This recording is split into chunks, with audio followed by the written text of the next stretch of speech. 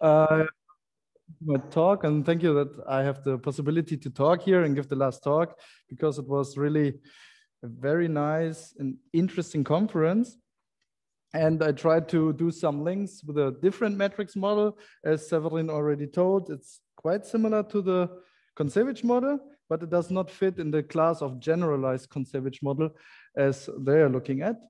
And the work I will present here is spread over several preprints we had. And at the beginning, even at the beginning here in this paper, we even didn't know that there's some link to topological recursion.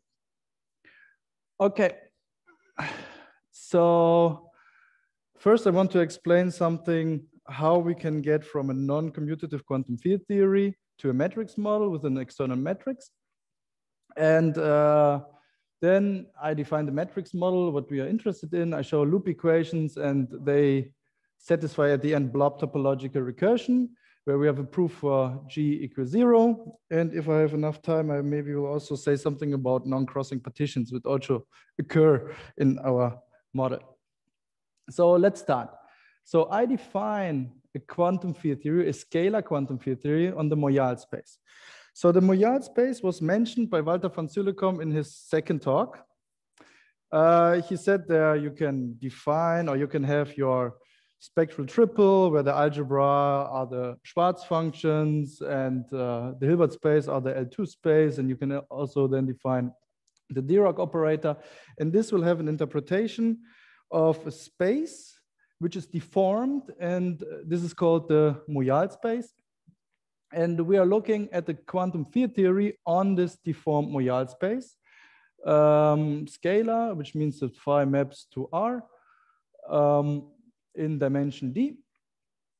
Okay, and the action functional is defined here. So we take an integral as in quantum field theory. You have phi, then you have your Laplacian. You have here an important additional term, your mass, and the star from the Moyal space. And here, phi star, phi star, phi star, phi, 4 times.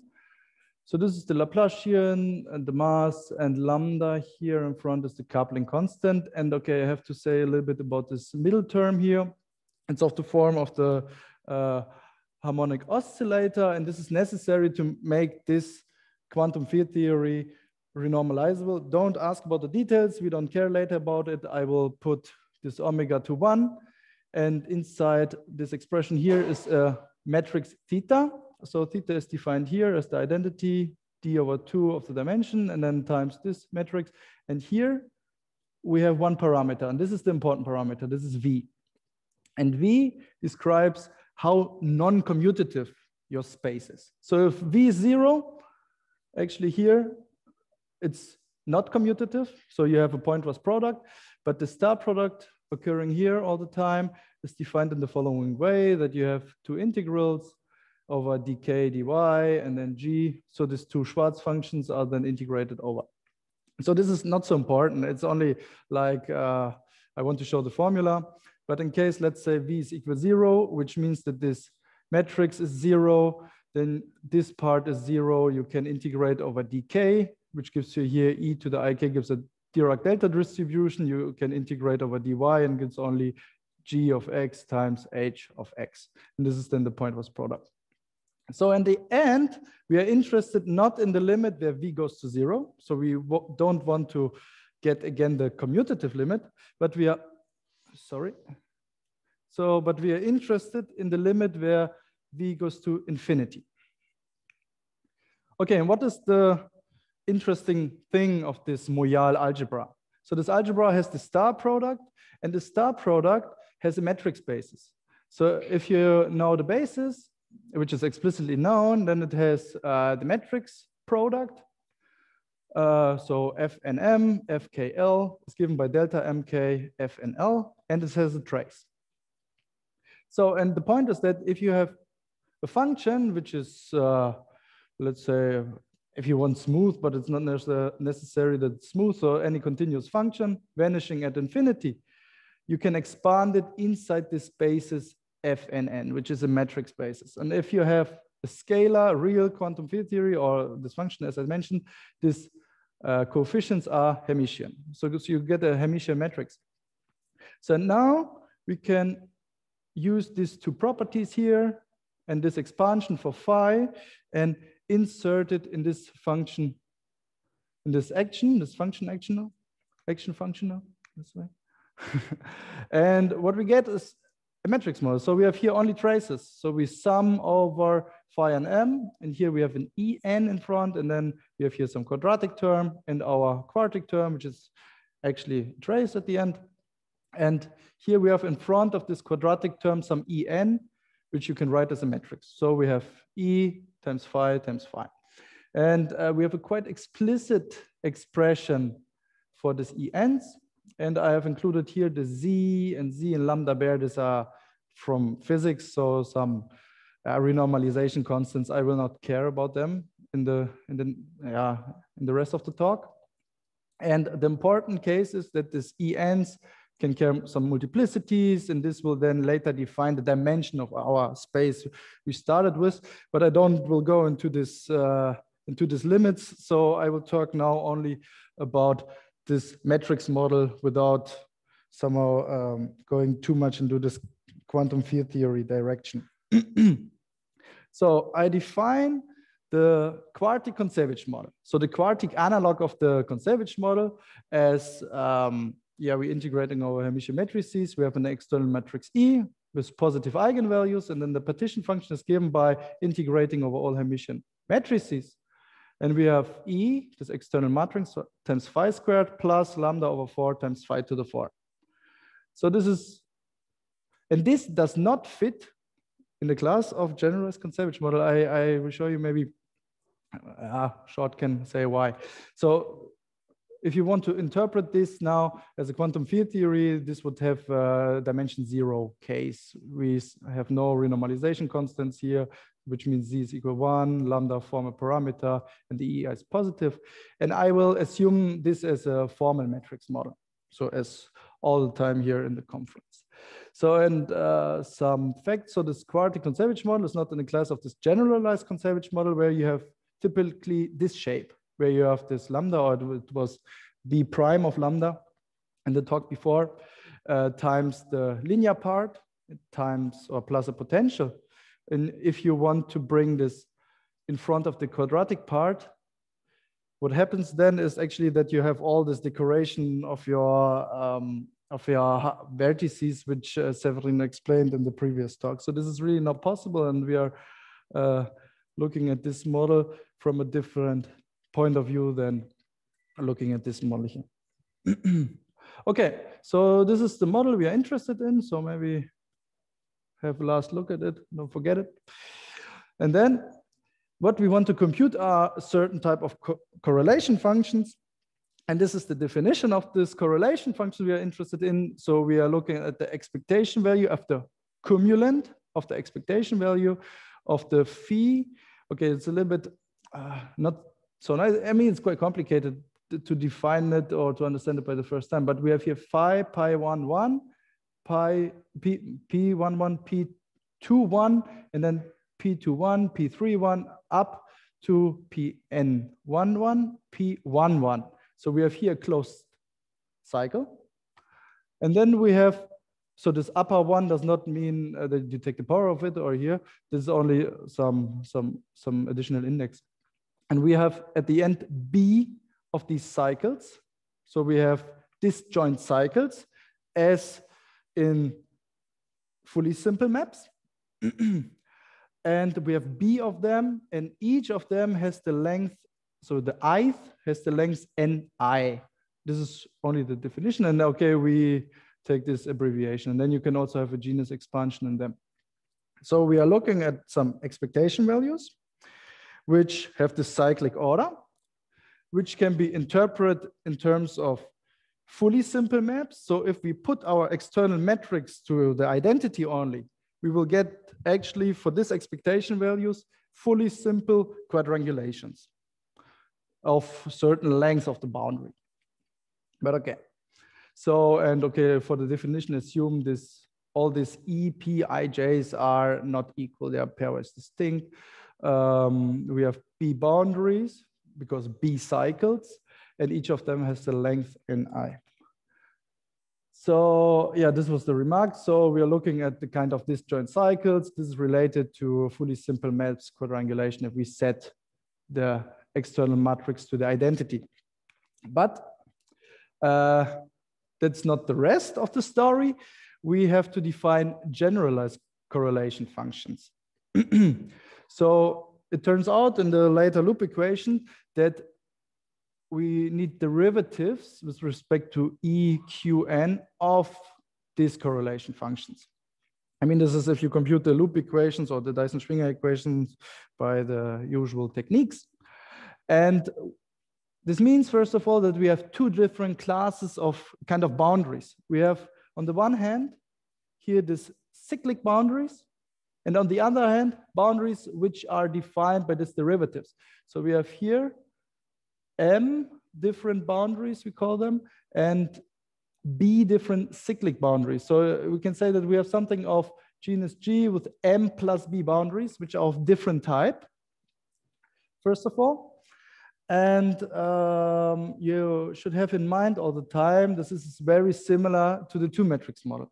In the two-matrix model, you have also two different classes of boundaries. You have on one hand, this non-mixed boundaries, which you should think of these derivatives here. This will give you kind of non-mixed boundaries. And the cyclic order here, or the cyclic boundaries, will give you the mixed boundaries. Also, the mixed boundaries have this cyclic symmetry. So, and this is what you should have in mind.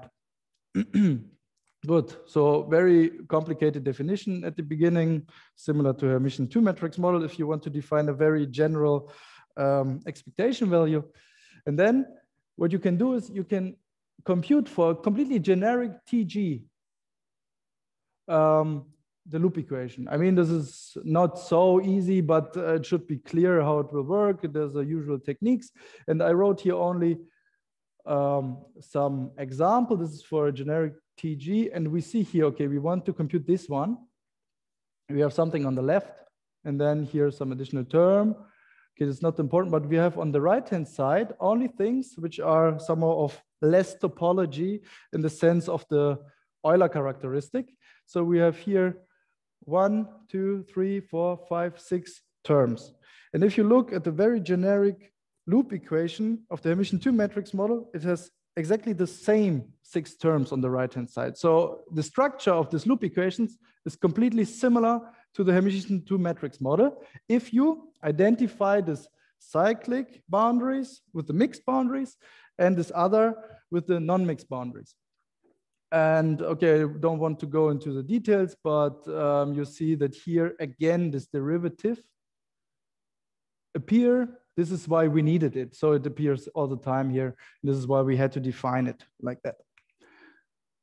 Okay, then what are the starting expectation values, what we need to build all this tower of results or all this tower of expectation value? What is the first one we need? And then I define this omega G Q1 up to Qm, which you can maybe think of only deriving the free energy with respect to these eigenvalues.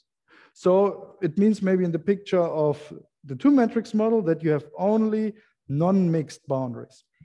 This is also there, the starting point.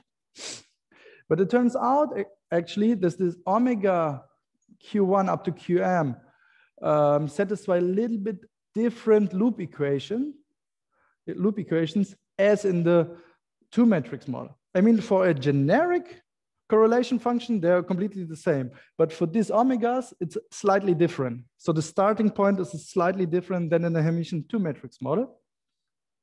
And okay, maybe I will say that these omegas, we will later multiply them by all the dx's and so on. So they will give this small omega gn's. So you should think of they will satisfy more or less the topological or the blob topological recursion. Have that in mind. So, and then the first theorem we found is the solution of this omega.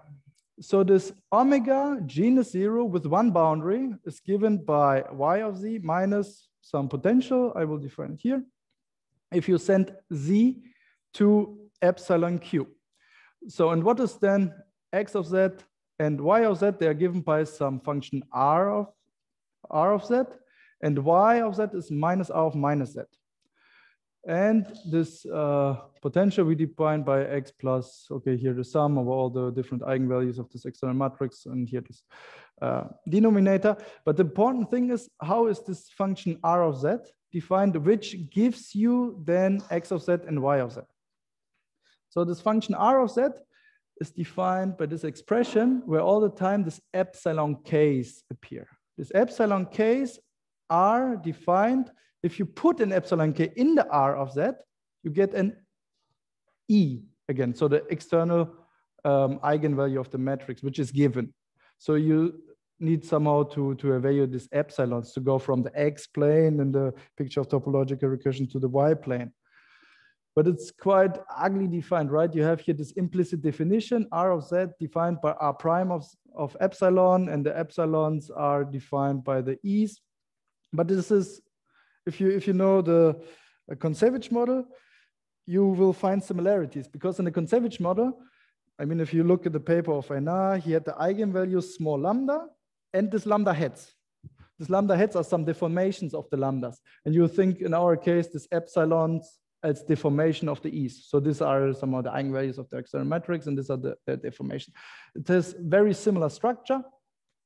And we have proven if you define these functions and have this relation here evaluated at z equal epsilon k, this gives you exactly somehow the first result, which gives a hint of maybe a spectral curve we can have. So the spectral curve in this picture here is of genus 0 because it has a rational parameterization, and it's given again x of z equal to r of z and y of z equal to minus r of minus z. And it's important to mention here maybe that we have a global symmetry on the spectral curve. This is a quite interesting thing, and I was asking a few times, okay, this does not really appear somewhere else that you have, or maybe in your paper also, Rania, you have similar things, but I mean, in other papers, it's not appearing so much. And okay, good. Then, I mean, we have now an interpretation of x of z, and then we can do this analytic continuation, the complex continuation by x of z by saying we define omega gn with n variables such that evaluated at the epsilons, it should give us the omega q1 up to qn. And in the same way, we also define also tg, where we have here n somewhat non-mixed boundaries and b mixed boundaries. Also, it's saying evaluated at the epsilons, it will give us the expectation value. The problem here is maybe that this complex continuation is, of course, not unique. You can define it as you want, but you want to define it in such a way. I mean, we defined it on the loop equations in a very natural way, and it turns out this is actually the right definition because the results are symmetric under the variables. And maybe one example, if you compute somehow this correlation function, which is you can think of in the Hermitian two matrix model, if you have one boundary, one mixed boundary with two different colors on it, and it's of this form here, and it has a product representation in a way that here you have x of z plus y of z, plus y of w, and this z hat k's are the pre-images with respect to x. So you have a product over all pre-images. And this is exactly of the same form in the Hermitian two matrix model. If you look at the correlation function with one boundary, with two colors, with one mixed boundary. So there are direct similarities here at the first topology. But then what happened if you want to compute omega 0,2 by this, first of all, not so nice loop equations? Turns out it has a different form. So this term here in red is some kind of different shape, and also some terms here and here, but I don't want to talk too much about it. But here, this part here will give you a pole on the anti-diagonal. So omega 0,2 is given by the usual Bergman kernel, 1 over z minus w squared plus something on the anti-diagonal. This is quite interesting that it happens, and it's not our choice. I mean, we compute only the solution of this equation by looking at the poles, and then by Liouville theorem saying that if you have no poles, let's say on the Riemann sphere, it should be a constant, and this is asymptotically 0, and then it's everywhere 0. So, so it's not so hard in that case to compute omega 0,2. But then we are continuing computing the next one. I mean, this is really by hand a computation. It's very, very hard to do. But what we then find is that we have, again, a slightly different loop equation. I don't want to show it. And then we define the ramification points of x by beta I. And the solution is the following, that we have, okay, we took all the derivatives with respect to x out of the expression. And here in blue, you see the pole at the ramification point in Z. And we have two additional terms, which has a pole on the anti-diagonal, Z plus U or Z plus V. And this expression, first of all, or maybe first of all, this blue expression is not symmetric if you under V, U, and Z. But together with these two other terms, it is symmetric, actually. You can check it by looking at all the poles or whatever. This is very interesting and gives you, first of all, an expression which seems not to be symmetric, but actually it is. And here in this expression in blue, you see, or you expect maybe that you have a pole at V equal minus the ramification point, and also at U minus the ramification point. But this is actually not true, because here you have also poles in this expression, because of the symmetry of the spectral curve between X and Y. And here also a pole at minus beta, and this somehow vanishes. Then, okay, let's go further. Then the main theory which I actually want to talk today about is this one. And I actually want to go a little bit through the proof to get an expression how we get this formula. So we define small omega gn by, okay, some scaling here, and times dx z1 up to dx zn. And we subtract here the potential again, as usual. And then the result is that for genus 0, and I is a set of u1 up to un. So as usual, you are using in topological recursion this notation. And we have one part here in blue, which is given by the formula of topological recursion. And one part in red, which is a very similar type, but it evaluates residues at Q on the anti-diagonal, or minus UK, which gives you poles on the anti-diagonal at the end. So again, beta I are the ramification points, sigma is the local Galois involution, and this kernel is of the form as in topological recursion. But I have to mention, so if you compute this, usually you take the full omega 0,2 to compute this kernel, but we are taking only the Bergman part to compute this kernel. And also here, it's of a very similar shape.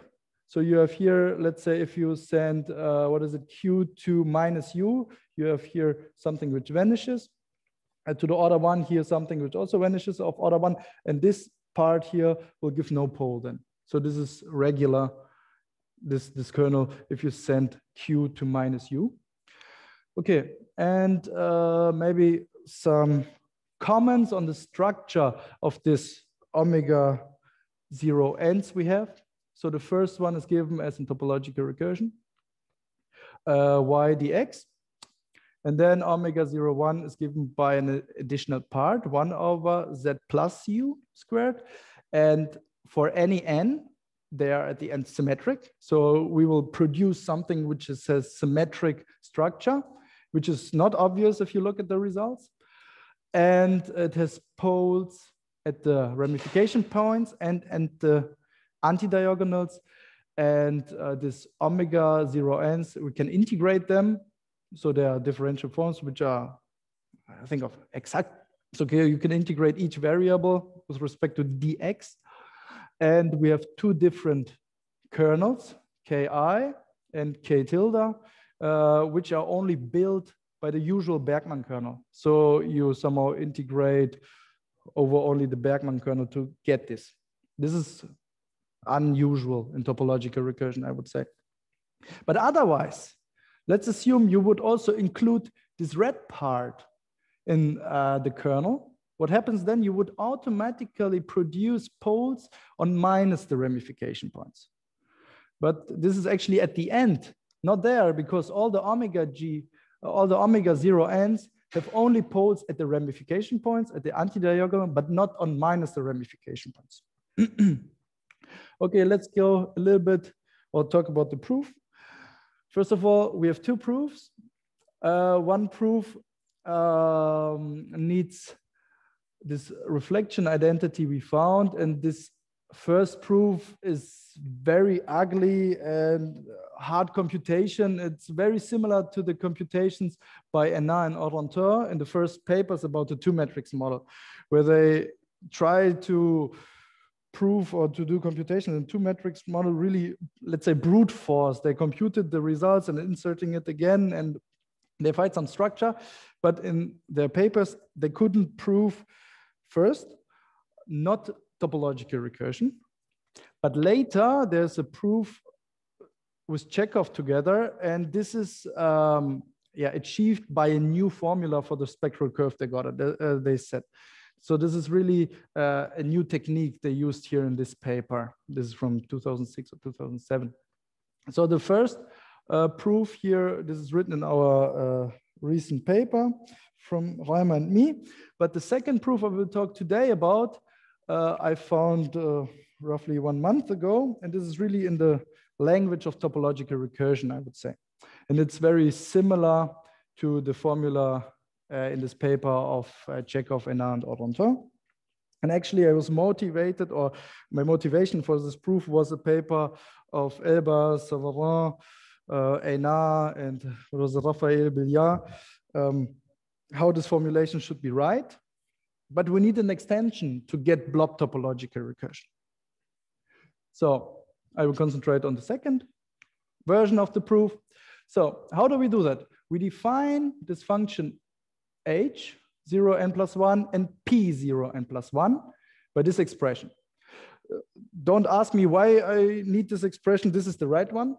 I mean, this is what I had to found. What is the right function of interest? What is the right object? And actually, this h, 0n, is a rational function in x, but not in z and not in all the other variables. And also p is a rational function in x of v and x of z. So this is important. And then you have to prove that these two functions satisfy this type of loop equation. So the loop equation of h is given by this omegas times h over all the possible two partitions. And this is then equal to this other rational function x of v and x of z. And also this function, this t, where you have, what was it, n non-mixed boundaries and one mixed boundary of only length 2. Satisfies also the same equation, but on the right-hand side, we have here the h. So this is some coupled equation. And the important thing is this h0n, if you expand it for high x of v, gives at first order the omegas again. This is also how it's used in the other paper. You need some auxiliary function which gives at first order your omega. And then you take the definition of the paper, which is actually motivated by the paper of Chekhov, Hénin, and Oranteur, of this function calligraphical E for, I only give here the definition for genus 0, where it's a sum of all possible partitions of I partitions, where I is here, of a certain T. So this T underline is T1 up to Ti. And then you have here at the first variable, okay, without the semicolon here, I guess, Tk and a product over all of them.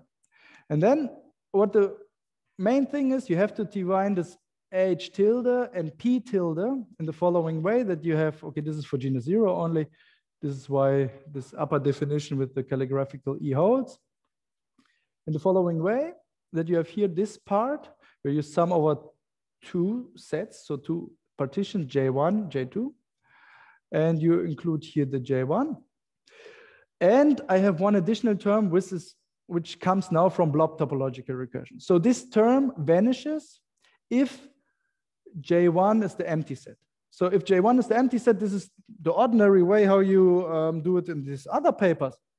But if J1 is not, J1 is the full set, sorry, if J2 is the empty set, then this vanishes. But if J2 is not the empty set, you have this additional term here. Okay, this additional term I have to explain a little bit. I used here shorthand notation with this D J2 Q underline. So Q underline is a subset of J2 of I elements. And then you have also here this operator, which is more or less, you think only this is an abbreviation for very complicated expressions. But actually what this operator does, it acts on the Y producing omega 02, and then on a omega 02 producing omega 03, and so on. So this is only a shorthand notation. So this is, I don't assume that any of these operators exist or so on. This is only a shorthand notation, but it seems the right. And then what you have to prove is that, okay, wait. One thing which is important here, this T underline, you take a subset of all the pre-images of Z. And this is important because you start with the first pre-image, and you take up to the D pre-image. And if you define your P tilde, you also include Z, which means that P is at the end rational function in X of Z, but H not. And what you then do is you have to show that, first of all, these two definitions will give you the same recursive equation here, and also give you a recursive equation here. So this recursive equation are of the same form. And then you see that you can multiply by the denominator, and this is at the end the polynomial, and you get enough points on the polynomial that this polynomial is uniquely defined. And which means at the end that you prove really this H and H tilde is equal in P and P tilde. So this is quite, I mean, by direct computation, it's very, very hard to get this representation of H. But with the right definition, it's rather easy, let's say, but quite technical at the end anyway, but to prove that. And what you get then, the third step of the proof, is you expand H around X of V going to infinity. So the first leading order term will give you the linear loop equation. We talked about the linear loop equation. I don't want to say much more about it. I guess everybody should know the linear loop equation in topological recursion. But the linear loop equation does not vanish on the right-hand side. Usually in topological recursion, if you look at the linear loop equation, this is in the first paper of Enan and Oranto, where they, in the famous paper, that for n greater than 2, greater than 1, this should vanish on the right-hand side. But in our case, it does not vanish. It has something with a pole on the antidiagonal.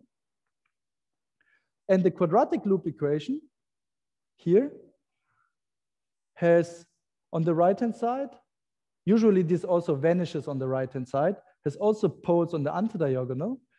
Here's a pole on the diagonal, which is somehow vanished by omega 02. And these poles here are vanished by omega 01. So we don't care about these two terms at the end. But this red term is somehow very interesting structure. And it's actually more or less of the same form as this one here, up to this X of UI in front. So this is not here in front. Okay, and what you then do, you look at the behavior of this linear and quadratic loop equation, and you somehow combine these two equations and get that each omega 0n+1 around a ramification point beta I behaves like y of z minus y of sigma of z, equal to this prime sum as is usually here defined, plus something regular, which is very ugly, but we don't care about it. This is the important point. And also here around the anti-diagonals, we have the same form. So we have x of ui plus y of z. And you have to integrate this function here. I said that we can integrate them. They're integrable. And I mean, this comes from the fact that we have here all the time these derivatives. And here also. Don't care about that too much. But we have also around all these anti-diagonals very similar structure. Also here, this prime sum over these two sets equal to something which is regular. And then the idea is only that you take this omega 0 n plus 1, you write it with this Cauchy integral. You can add a lot of these terms which are actually vanishing. I mean, you need them because q goes to z, and we know this is integrable, so this part actually vanishes. And then you take the residue of all the rest. You take the residue of around the beta i's and the minus uj's of all the anti-diagonal and all the branch points. And then you include, or then you insert the previous equations. So which we had here, the behavior around the ramification point and the behavior around the anti-diagonal here downstairs. And then, oh, sorry. And then, you insert it here and have, I mean, you have to divide by this one part here. So maybe again back. So we divide this equation by this factor on the left-hand side. So we have this part divided by y of z minus y of sigma of z. And also here divide this expression by this term. And the important point is that this thing here on the numerator vanishes to order 1, which makes this regular part, which was very complicated, also vanishing. So we don't care anymore about this regular part, and only this part somehow survives. And this gives us somehow the reason why we built this recursive kernel only by this Bergman part of omega 0, 2, but not from the rest. And this at the end finishes the proof, and it's quite technical, but it's a clear extension of proofs in other papers of topological recursion. Okay, first, are there any questions? If there's any question, please ask. So if not, then I will say something about genus 1 as well. So solving this loop equations, again, this Dyson-Schwinger equation gives also something at genus 1, which is also rather hard to solve. So also here the blue part gives us the poles at the ramification points. These are exactly of the same form as in topological recursion. But if you include our omega 0, 2 with this additional term, you get also this, but which gives you a pole at the ramification point. And you find some additional structure again, that we have here also a pole at 0, if z is equal to 0. And this cannot be produced again by topological recursion because 0 is not the ramification point. And this is then also here our kind of blob. And this one has to be computed. But why is this point z equals 0 so important? Why does it appear? I mean, z equals 0 is the point where this global involution of the spectral curve has its fixed point. If you send z to minus z, there's z equal to the fixed point. And this is some other explanation why also this kind of term appear. Okay, so this was essentially everything what I wanted to say about this omegas. And actually there's also another relation to non-crossing partitions I included yesterday evening into my slides, only to make maybe also a connection to maybe not direct free probability, but to non-crossing partitions. I said that all these correlation functions are exactly of the same, or this loop equation are exactly of the same form as in the Hermitian 2 matrix model. And Enar told us in his lectures that you can somehow decompose if you have So if you have one genus 0, one boundary of mixed colors, let's say of n times mixing colors, you can express it in terms of only this H01s, where you have one boundary with only 2 colors on it. And exactly the recursive equation, he didn't give the recursive equation, but it's of this form, also in the Hermitian 2 matrix model. But the point is you can use this equation, insert it back here, and insert it again back here, and then you get this expression or this theorem he gave, where it's written of this sum over all these cycles sigma, and he has this C sigma times all this H01s. And actually, they appear also here in this expression. So if you insert this equation back and back and back, you see that you have a lot of terms. And first of all, it has not the structure and now has shown. But if you use a lot of this kind of relations, you can bring it exactly in the same form as Ena has proven. And I mean, we have also a paper on that one. And what at the end is the result is that you have somehow a Catalan problem, right? Non-crossing. This non-crossing problem is related to the Catalan problem, and where you have a Catalan problem, and inside each of these Catalan problems, there's a second Catalan problem. It's at the end of the form of some kind of nested Catalan problems. It was maybe interestingly to know. But the point is we have here this explicit recursive equation. And this is also known exactly in the Hermitian 2 matrix models, but we can go further. We have for any of these G's, so we have at the end B of this mixed boundaries, but for any of these GG's, we have this recursive equation.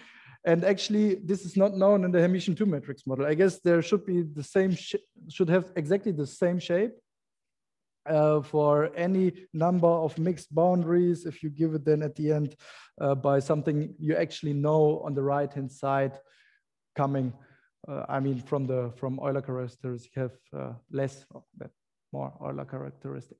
And then there's a question. I mean, Ena said that this in the Hermitian 2 matrix model, it's related to non-crossing partitions, and we have that for any genus, and for any number of boundaries, it's of this form.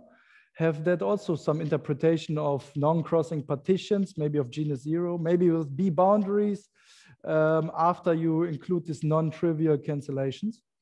And is this equation, if it's available, similar in the Hermitian 2 matrix model? But the important point is, if you have this formula, then this formula proves the cyclic symmetry within one boundary. I mean, one of the last comments by Ena was they want to prove in this Hermitian 2 matrix model that these mixed boundaries are cyclic symmetric. But as soon as you have this formula, this proves by induction the cyclic symmetry in each of the boundaries. It's not obvious. I mean, you have to prove it by induction and have to know it. I mean, then for one Euler characteristic, minus one Euler characteristic less, and so on, and for then bigger boundaries and so on. But this is actually then possible as soon as you have this formula. Okay, then I will talk about a little bit about my open problem. So we are interested in the recursive structure for all of this of our omega GNs. If we have some, I don't know, very natural way to describe the blobs in this problem, then is there some enumerative interpretation about our model? So in terms of intersection numbers, and is there another, or is there a way to define unique, a kind of unique blobs? Or is there certain different classes of blobs which have also some very natural structure? And actually, if we want to recover again this non-commutative quantum field theory on the Moyal space, we had to do some limits. So we had all the time this explicit sums, this discrete sums, and they tend then to integrals.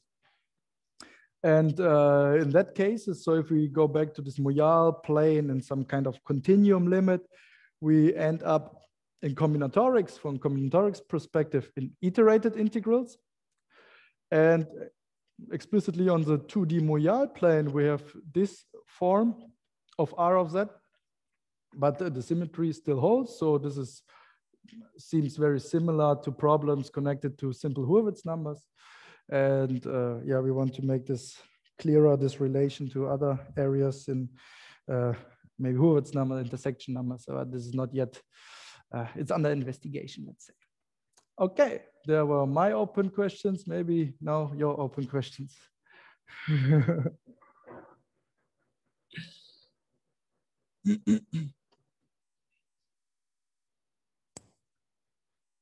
So we definitely have some time for open questions. Oh, or closed questions, that's also fine. So when you show this formula where you have extra poles at z equals 0, yeah, in your omegas, and so you say you interpret that as a blob part? I would interpret them as blob part, yeah. And so in fact, it is possible when omega 02 is not, doesn't only have poles on the diagonal, it is possible that the usual topological recursion has poles elsewhere at as the ramification points. Therefore, I'm wondering if it could not be even simpler than blobs, you just have another omega 02. Yes, but the problem is in this derivation, in the proof I showed, you assume that you have a global spectral curve somehow. It's somehow globally defined, and as soon as it's, I guess, globally defined, this is not possible, right? No, but your omegas, if you take an omega 02, for example, that has these poles at z1 plus z2, yeah. Then you can create something else. Or if your omega 02 has poles, of course, it's not a usual Bergman kernel, but the definition of TR still makes sense. Yeah, but I mean, the difference was, which I actually wanted to highlight, that here in the definition of the kernels, I only used the Bergman part and not the full omega 02. So here in the definition of the kernels, I mean, this comes out from computation. This is not something I have the freedom for. This comes out, and I use it that only this Bergman part of omega 02 is used in the recursive kernel. So, for example, imagine that you add some term which has pole at z1 or z2 equals 0. Yeah. It may be, but for certain things, it doesn't contribute. But in some terms, it may create some poles at z equals 0. Yeah, it may create some poles at z equals 0, right? But if I would include also this part, this would create poles at minus beta I, so on the negative ramification points. And if we look at the first example we have computed, we don't have them. Mm-hmm. So this is somehow the wrong picture. I mean, I can include them, and I can then maybe subtract blobs where also have poles at that point, and they will cancel at the end. This is possible, but I mean, this is somehow the natural or the canonical way to write this. It comes out from the loop equation. I mean, I haven't chosen anything.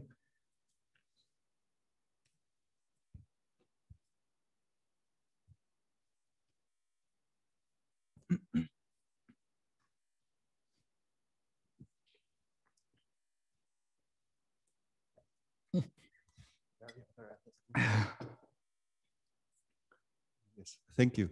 You mentioned combinatorics of iterated integrals. Yeah. Maybe you said something I missed it. Could you explain a little bit what you have in mind? So I haven't talked about the combinatorial picture behind it. If you know the Kontsevich model, you know maybe that if you want to compute the maps of this matrix model, then it's maybe better to look at the ribbon graphs. And then I would draw it, let's say, one type of ribbon graph. It's of this form, and you have here A, let's say this is phase B, and this N. And our Feynman rules then say that this graph is given by EA plus EB. This coming from this Wick contraction, and we heard all about that here. Times the sum over N equal to 1 up to D, 1 over EA plus EN, coming from this edge, and this edge are here. So if we do now this continuum limit, what happens is that this sum converges somehow to an integral. So let's say we are on the 2D Moyal space, And then what we would have is actually something like, let's choose them quite easy, a plus x. And if you want to do normalizable quantum field theory, you actually have to integrate from 0 to infinity, which is not defined. And then you have to do some renormalization things and so on. But this is somehow the first, from physics, the first loop, or the first loop picture. And then you have, of course, more complicated things like, I don't know, this kind of graphs, or you have, I don't know, this kind of graphs. And then you have iterated integrals from combinatorial perspective. And so what people already know about how to deal with them in regular quantum field theory, can you use this back in your theory? What, excuse me again. What people already know in regular quantum field theory, how to compute such amplitudes. Can you? I mean, yeah. In regular quantum field theory, the Feynman rules are more complicated. You have fermions, you have bosons, and so on. In our case, it's much easier, the Feynman rules. And at the end, it's only iterated integrals.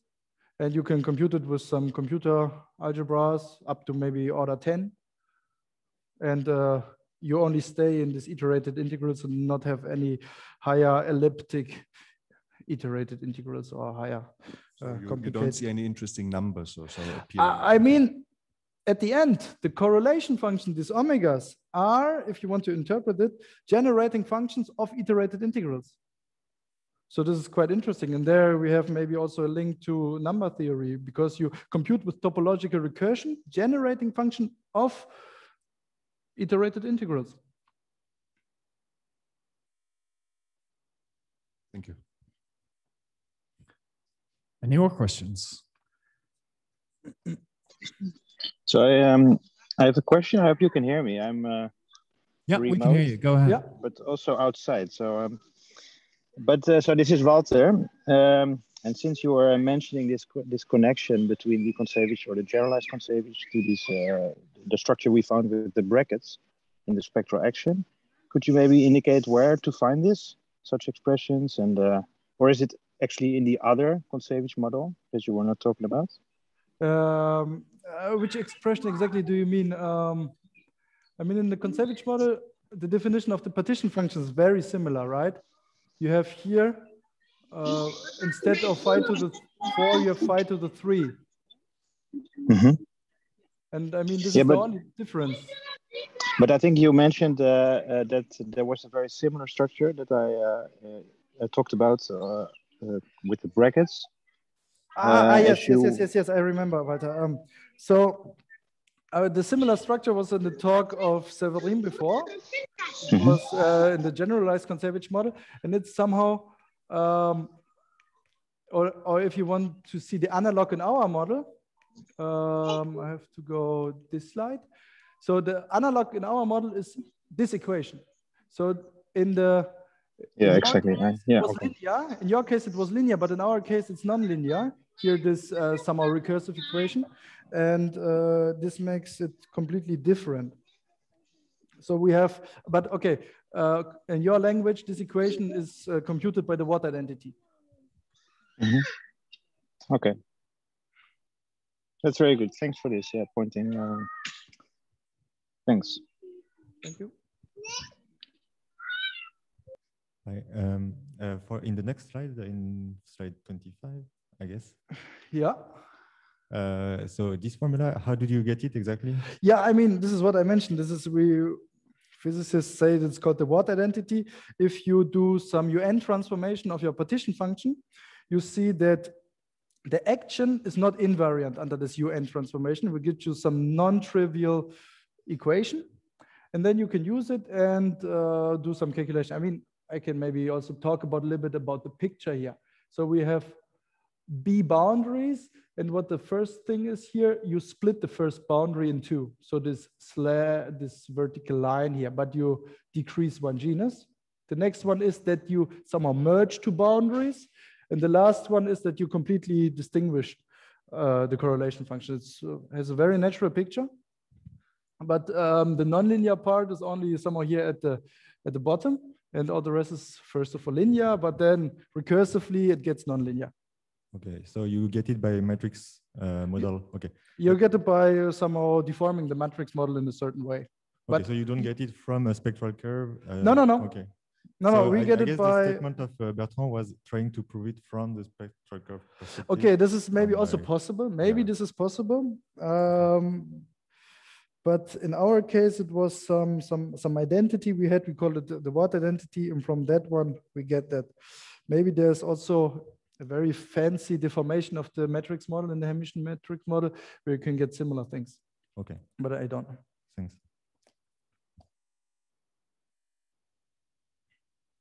Any more questions? Well, I still have a small question, like relating to the previous talk. Yeah. You have some kind of symmetry, and it looks very close to this symplectic invariance, like switching x and y, but you have some signs. Yeah. Well, most of these signs would probably just give some extra signs for the correlators as well. Have you looked at it from that perspective at all? Like, would you know what kind of relationship? I mean, in the first proof I mentioned, which is very hard to do, we need actually here a very interesting identity between flipping a sign, and this is an important thing. And I mean, in the sense of maybe topological recursion, you're also interested in this XY symmetry. Maybe you change one of the boundaries to X and one of the boundaries to Y, and this is maybe similar to that. But the symmetry of the spectral curve, I mean, we computed it. It's an interesting thing, but I cannot say anything more about it. Yeah. Okay, thanks. If there are no more questions, let's thank Alexander again.